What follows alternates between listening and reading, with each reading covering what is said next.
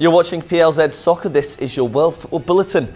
The last 32 of the Europa League has been confirmed after the conclusion of the group stage last night.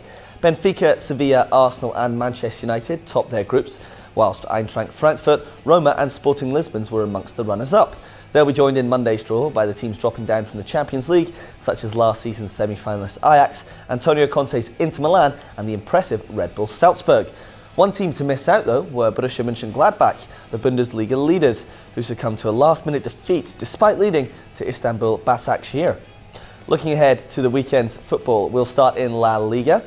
Barcelona travel to the recently renovated Anoeta Stadium to face Real Sociedad, whilst Real Madrid meet Valencia on Sunday evening. The two teams tied at the top, of course. Atletico host Osasuna, looking to climb the table. The Bundesliga is the tightest of the top 5 divisions, with Gladbach leading. They face a tricky trip to Wolfsburg. Bayern Munich, who are 6th, welcome Werder Bremen to the Allianz Stadium, whilst Dortmund play Mainz. Napoli, now under the guidance of Gennaro Gattuso, play Parma in Serie A, whilst league leaders Inter Milan travel to Fiorentina.